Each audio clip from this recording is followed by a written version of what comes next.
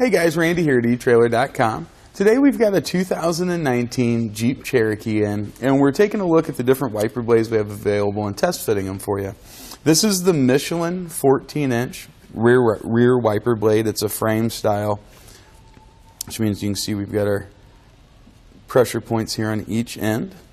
Got our rubberized blade, of course, and then right in there you'll see that stainless steel strip. That's what helps to give it its spring action, so it'll stick down to the windshield. The frame portion's all a polymer material, so really corrosion isn't anything we'll have to have an issue, not like the old steel frame wipers that we used to deal with. The blade itself has a graphite coating on it, so like you often see the skipping on blades that get worn out. Really not going to have to worry about that with this blade. Now the replacement process on the Cherokee is pretty straightforward. We've got our original blade here.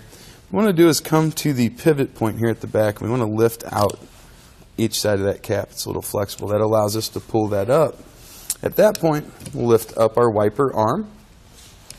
Now we're going to tilt from the center section closest to the middle of the car out. And you'll feel right there's a little catch. You don't think it can go any further, but you'll just continue to rotate. That actually will allow you to slide that out of the way. And we'll bring in our new blade. And with the blade, you're going to have 4 different adapters. That's to help it work with all the different types. In our case, we need to use cap A. We're going to take the rounded portion of cap A. That should fit down in that slot. And then right here, you can see that little tab. So we'll push that tab in, rotate it down like that, and then just push till we hear it click. At that point, you'll see it's a little bit narrower of a gap here than here. That narrower gap is going to face towards us or towards the outside of the vehicle. Slide that down and on, and we'll just rotate it. It comes to that same stop, click it on around. At that point, it's on, ready for use. Now this is going to provide a really good solution for those situations where these blades are a little bit harder to find. Maybe you have to go to the dealer to get them. Those can be quite expensive.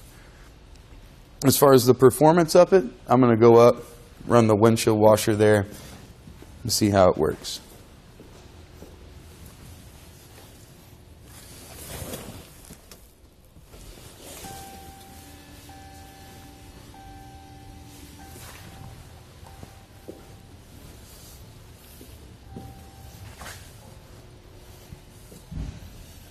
Looks like it does a really good job.